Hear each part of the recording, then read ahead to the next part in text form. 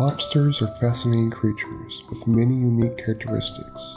One of their most interesting features is the fact that they taste with their feet.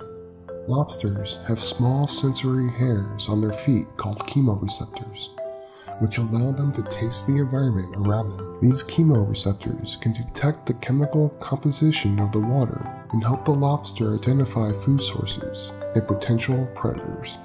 In addition to using their feet to taste, lobsters also have a highly developed sense of smell, which they use to locate food and potential mates.